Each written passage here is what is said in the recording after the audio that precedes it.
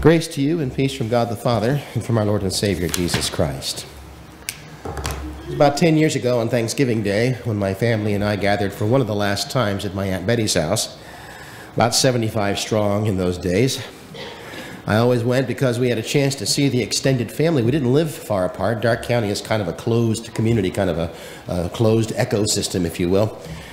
But, you know, we get busy. Our lives get complicated. Children, grandchildren, jobs, obligations, you know. Driving out to the country to visit relatives on a Sunday afternoon in a car, that didn't happen very much anymore. But we did on those days, whenever we got the chance, go to see the aunts, the uncles, the cousins. At any rate, one of my cousins, one of my favorite ones, well, they're all my favorite, I guess, came that day and brought greetings from his mother. His mother at that time was in the last stages of dementia, Alzheimer's, and was living in a care facility. He's kind of a jokester, and he brought this greeting, which I don't know if it was meant as a joke or as a serious greeting, but it stuck with me. He said that his mother sent a message, "Tell my family I can't remember them, but I still love them." And we all smiled in the memory of her sitting at the end of the dining room table and asking us for the 20th time who that little girl was that just ran in front of her. Came back. It was kind of a moment of poignant grief and also a kind of moment of quiet gratitude. It was grief because, well, our memories of a beloved aunt with a quick wit and a deep and generous wisdom who had so few memories of her own left, that kind of hit us. But there was also that measure of resilient, even defiant gratitude that there are some emotions, like love, that live beyond our memory. That even though she may have forgotten much, even the faces of her family, she remembered that we loved them and that love still bound us together. Since that day, 10 years ago, all of my aunts and uncles have gone to be with Jesus. They are committed now to my own failing memory. I thought of that day again as I read this week's passage from Jeremiah. It's one of my favorites. It describes a new covenant that God is making with his people, that God intends to take matters into his own hands, the relationship between he and Israel. He says, "This is the covenant I will make with the house of Israel in those days, says the Lord. I will put my law within them. I will write it on their hearts. I will be their God, and they will be my people. And no longer shall they teach one another or say to one another, 'Know the Lord.'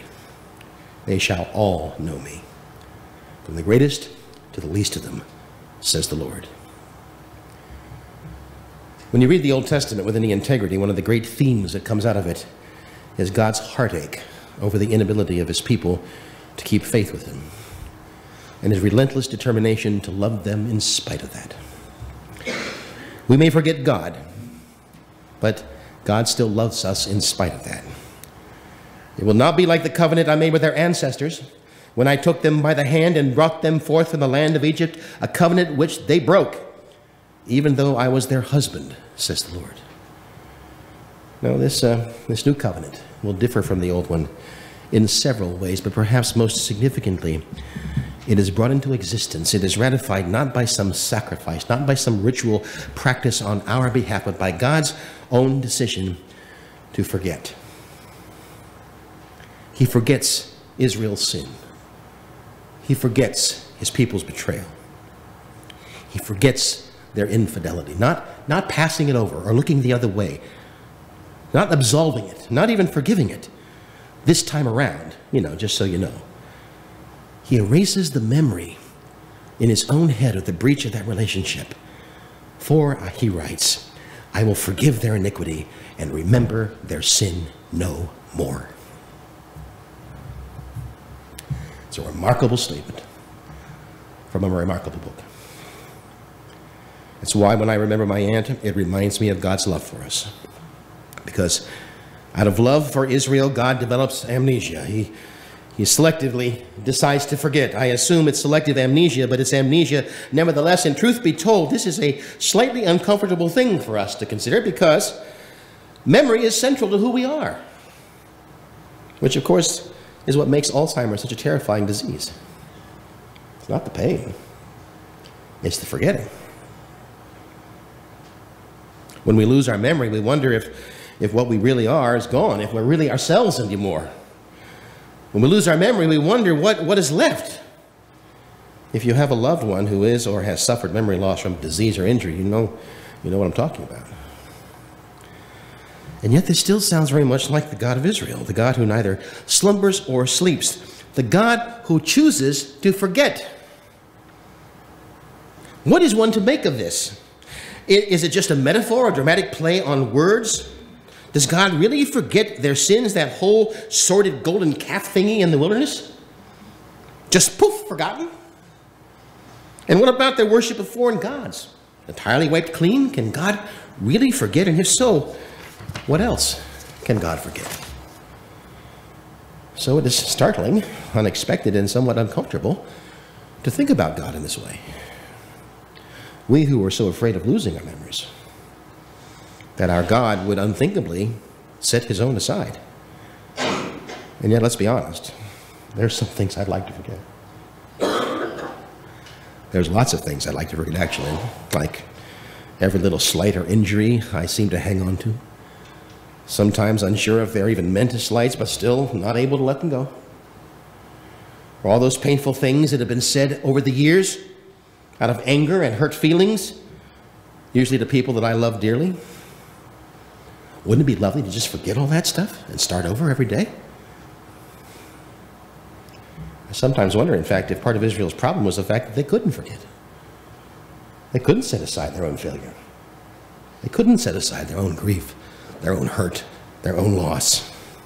They couldn't forget what it was like to not trust in God, or not to be afraid of life on the other side of the wilderness, beyond Egypt, beyond the neighboring country that threatened them. They couldn't forget the habit of whoring after other gods, or customs that the neighbors had and they thought were nice. And most of all, they couldn't forget their own habit of faithlessness. And not being able to forget, well, as the historian said, those who do not remember history are doomed to repeat it. Which is why God does what Israel cannot do, what you and I cannot do. He forgets. In response to their failure and their infidelity, he forgets.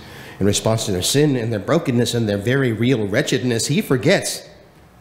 His memory doesn't have to be pushed or prodded. It's just not there anymore. He forgets. And if God can forget, perhaps we can't too. Perhaps the thing we can remember is not how broken we are, how sinful the world is, how bad things can be, but how loving and how faithful our God is. Perhaps if God can let go of the things that separate him and us, we can let go of the things that separate us from each other. And it's not easy. I'm not even sure it's possible, because I know that some hurts have marked us so deeply, we just can't assume that they're easy to forget. And I don't want someone feeling like a failure because they can't. But at the same time, I think we need to remind each other of God's promise to do for us what we can't do for ourselves. To forget all those things that keep us from being in relationship with him. So that in the absence of a cycle of memory, we can imagine what a life can be like on the other side of all that pain. I still think of my aunt whenever I hear that passage. I know full well that the forgetting that this passage is talking about is not the same as the forgetting that she experienced. But in her forgetting, toward the end of her life, she came to a place of peace, of remarkable peace, in fact. Now, the road to that place was not easy. It was difficult. It was painful for her and for all those who loved her. But amidst the pain, it occurred to me, after she was gone, that something graceful happened, because, you see, my Aunt Elsie was a survivor of this place, Sachsenhausen. Her mother, her brother, her sister, her father died in that place.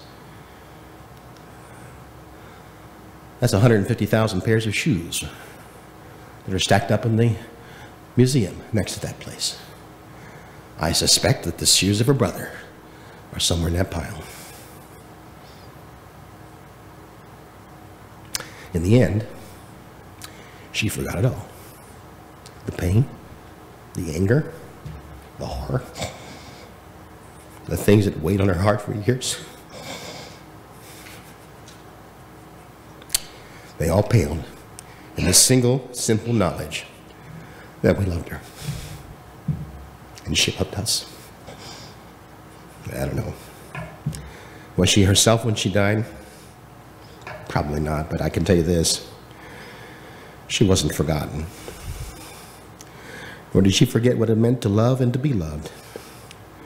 And to the degree that we can ever remember that, well, I think that's the only thing that really matters. And I believe that somehow in the midst of all that, she found a connection to the God of Jeremiah, chose to forget our sin, but to remember his love for sinners. Tell my family, I don't remember them, but I love them. I will forgive their iniquity and remember their sin no more. To God be the glory. Amen.